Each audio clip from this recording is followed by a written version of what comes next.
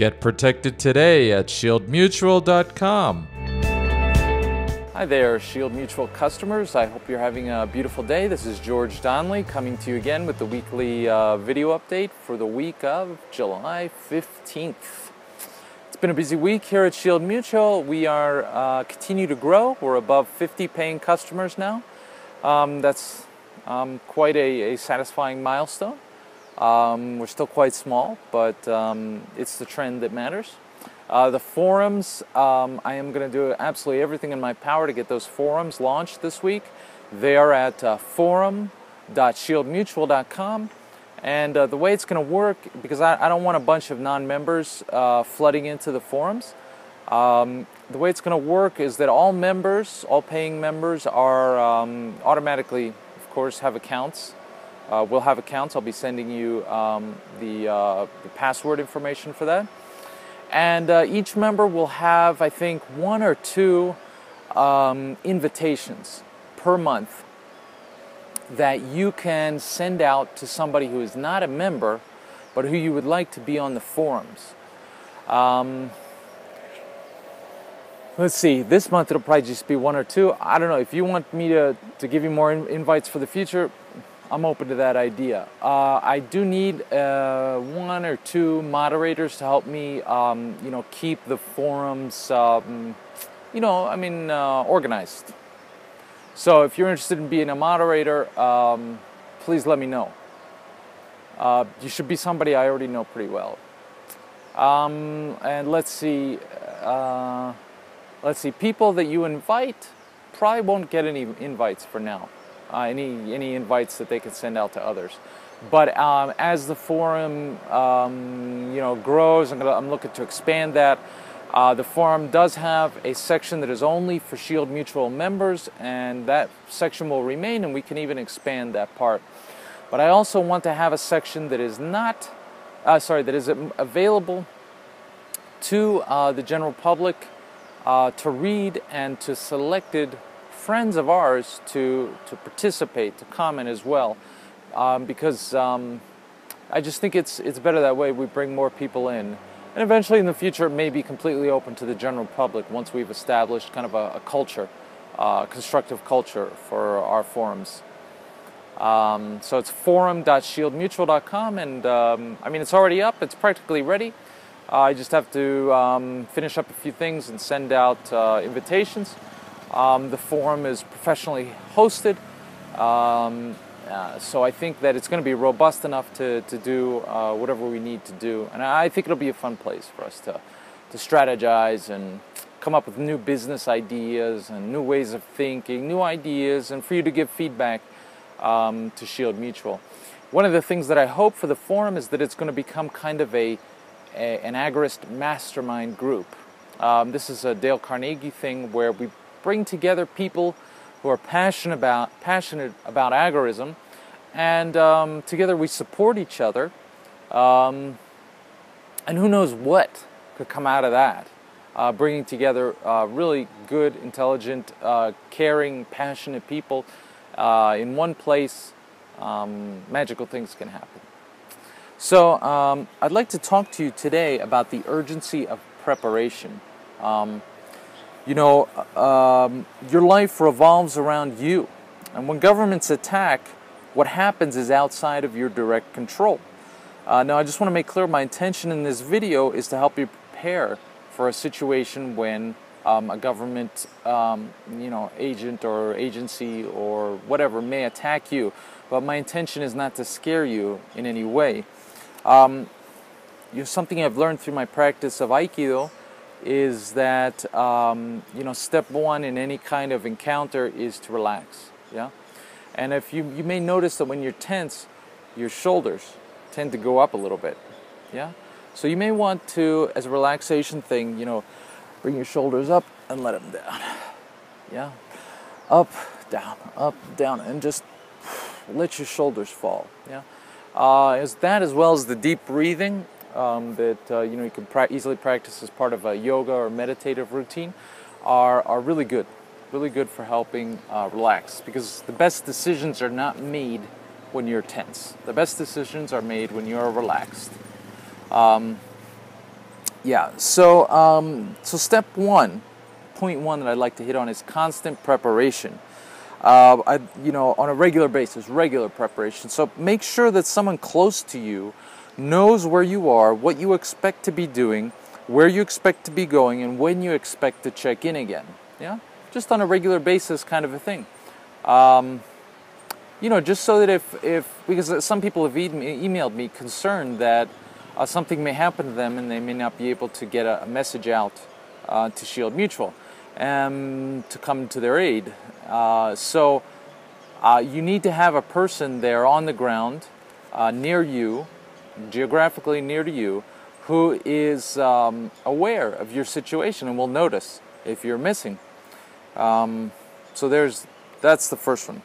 Another thing is that proper medical care and checkup ahead of time. So if you're starting to engage in activism, or even if you've been engaging in it for a while, and I know that the healthcare system is completely screwed up, but do your best to get a proper medical checkup. Everything, the body, the eyes, the internal part, blood. Get your diet in the place where you want it to be. Whatever kind of diet you decide to accept or practice. Teeth, eyes, the whole thing. Because inside prison, medical care sucks. Yeah? And you don't want to be stuck in prison with like a toothache or something, because I don't think that would be very much fun.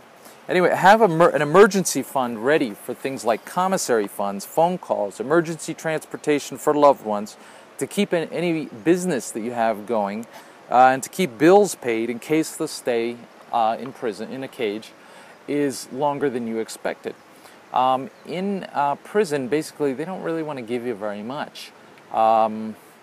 You need funds in there, they're called commissary funds, in order to buy just basic things like shower sandals so you don't get a fungal infection in your feet, or a sweater or an undershirt to stay warm, because these days they keep prisons in the 50 to 60 degree range all the time in order to keep infections like MRSA at bay. And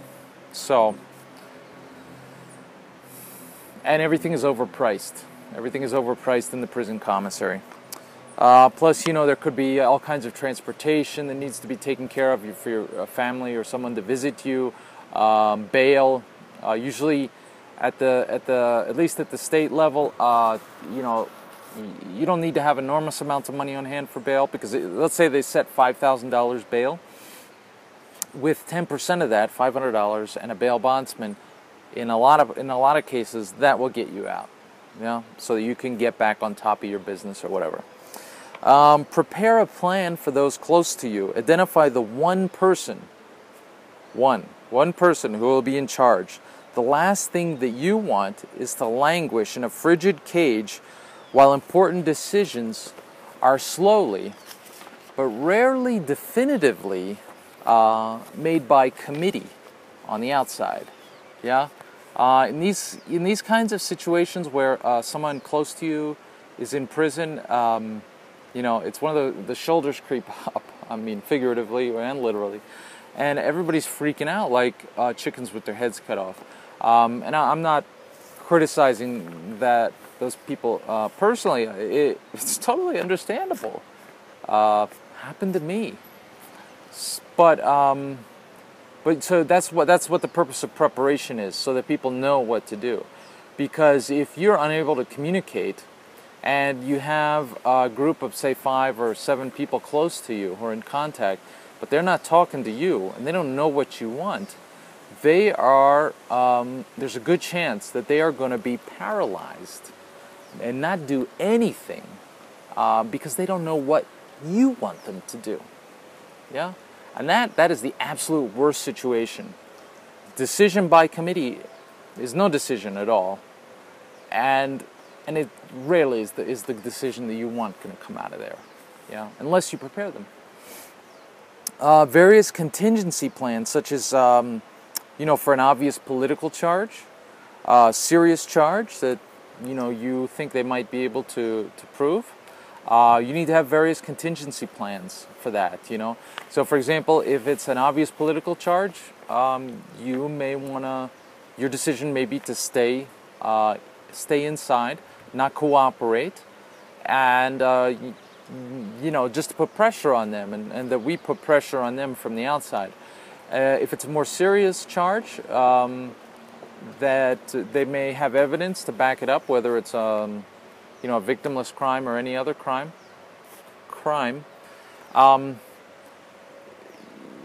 You may have a different plan. You may want to handle that differently. You may want to get bailed out. You may want funds raised for a lawyer. Yeah. So you need to think about these things, and you need to have contingency plans in place for them.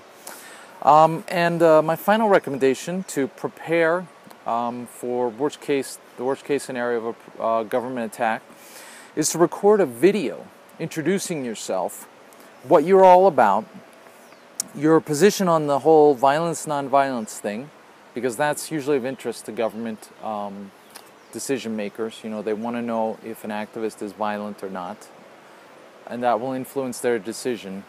Your motivations for holding your beliefs, and make sure that I have your bio and headshots on file, at Shield Mutual. The video thing is good because it can show you as a human being in the context of your family at a time when all that the government might be saying is, XYZ charge, and it's serious, and he's facing years in prison, and here's a picture of him in his orange jumpsuit. A video of you in a human context, perhaps with your family, perhaps with your pet, talking about the very legitimate reasons for your beliefs, your nonviolent attitude, etc., or violent as the case may be, can help you. Can help you in those situations because the decision makers, not just in a public relations sense, not just with people who may be deciding whether to support you or not, but with the decision makers inside the courts, because they're human beings too, and they make decisions partially based on their guts, and that kind of a thing can influence them. So I hope you found this video useful. Please stay tuned for another video next week, and for any news that comes out in the meantime. Thanks for supporting Shield Mutual. Thanks for your interest. Have a beautiful and productive day. Get protected today at shieldmutual.com.